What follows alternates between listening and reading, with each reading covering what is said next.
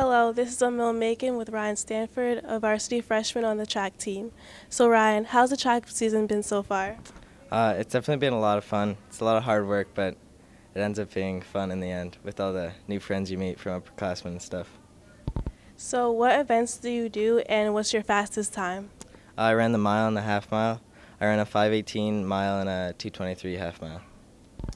Name one embarrassing moment during a track meet. One embarrassing moment was when me and my friend accidentally ran to the wrong race because the ref told us to do strides, but we thought he was telling us to go. Okay.